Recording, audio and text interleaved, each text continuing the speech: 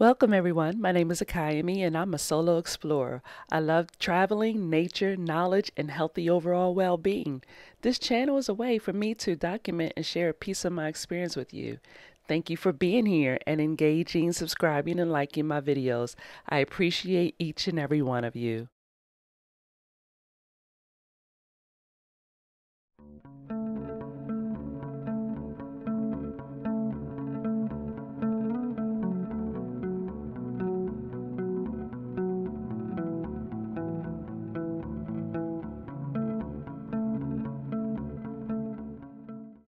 So I'm currently at Sweetwater State Park, and this park does have places where you can camp, except that the camping area is not a place where I can take my car and go camping.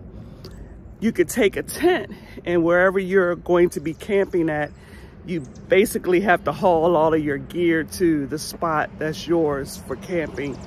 So I'm not about to do that. But I did bring things out here today because I want to test my solar panel because we do have some sunlight.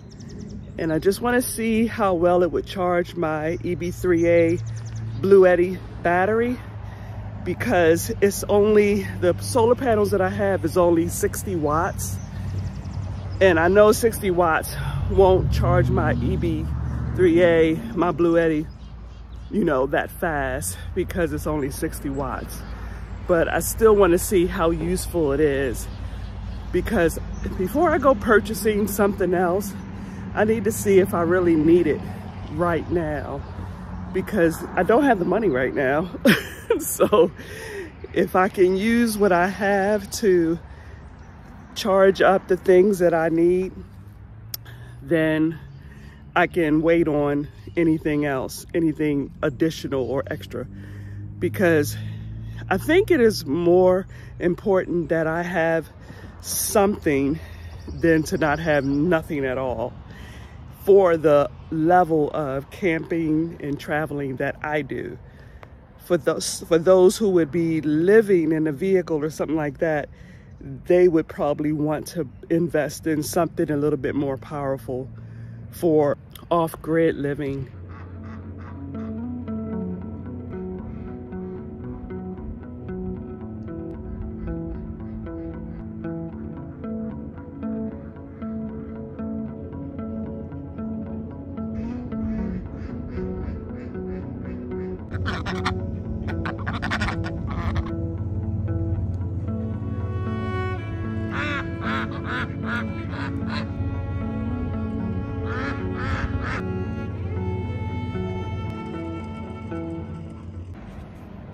Today is the only day where the sun has been out in the last week and a half, and it feels amazing.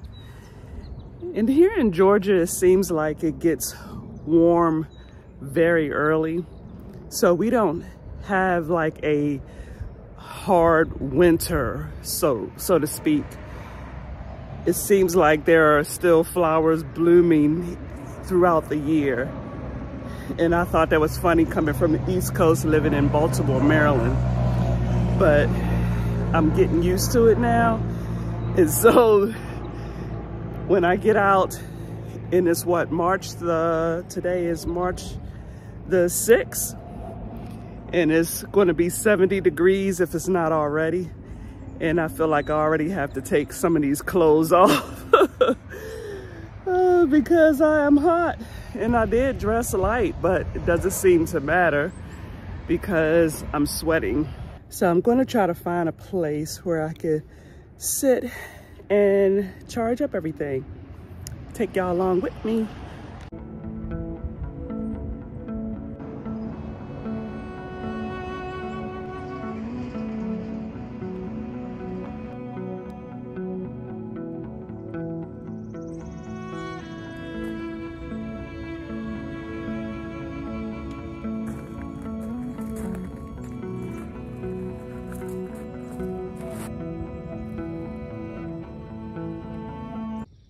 It's still at 78%, and it is only the Sunjack is only pulling up 25 watts, which is really so slow. I put it at a better angle to get to the sunlight.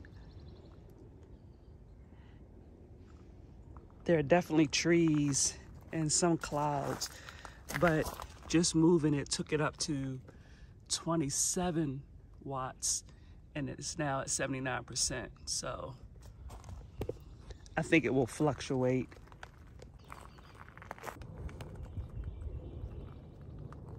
Regardless of how slow it is, I'd rather be able to charge with something than nothing.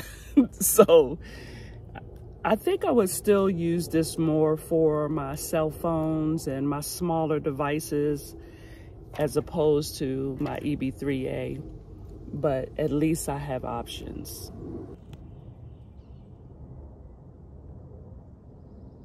As sun comes out, it gets really strong because it was at 31%. Because of the cloud, because the sun went behind the cloud, it dropped down to 17%. And now you can see it's beaming on me, and my Bluetti is showing that 36% watts that is pulling in from the sun. So yeah, at least it's giving me an idea of how this is working. When I first got this solar panel, I couldn't figure out how to use the plugs. They came with these right here, and so that way you could use different kinds of adapters for the cord that comes with the Sunjack. And I finally figured out that I didn't have to use the EB3A Bluetti plug that came with it for a solar panel. I could just use one of these to actually plug it into the solar panel. So I'm so glad that I didn't have to buy another cord. So as you can see, it is in, here's the input into for the Sunjack, the solar panel to go in. But what it did was, this is the plug. This was the adapter that came with the Sunjack, and it has different sizes, of course. But this is the way that it was at first. This is on both ends. Both ends have the same plug. And so this end, of course, goes in the back of the Sunjack. And of course, all you do is put the other piece on here. And this is what plugs into my Bluetti. So the sun has ducked behind the clouds again. So there is no charge right now, but my Bluetti is at 80% at this point. So me taking it out to show y'all was right during the time where the sun went behind the clouds. I really like how you could put things in here and store it so you don't have to worry about losing items. Our electric bill gets so high during the summer as well as the winter time, and our gas bill can be ridiculous. And I know a lot of people understand that, so I don't really have to tell you something that you don't already know. So that's why I'm learning to use natural resources to prepare food, to heat something up, or to run fans and things like that. So this is where I'm headed, solar power. It's funny how the sun just went behind the biggest cloud that's in the sky. And it hasn't charged my solar panel in about 10 minutes.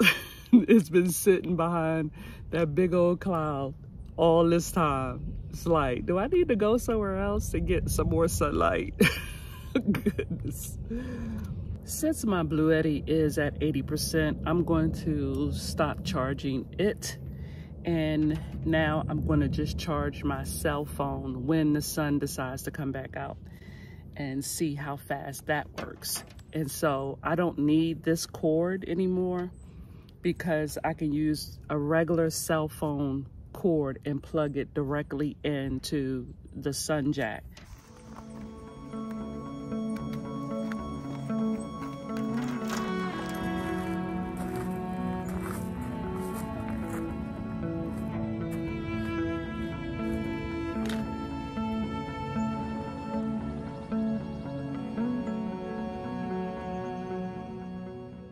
It is currently charging, and this phone is at 69% currently.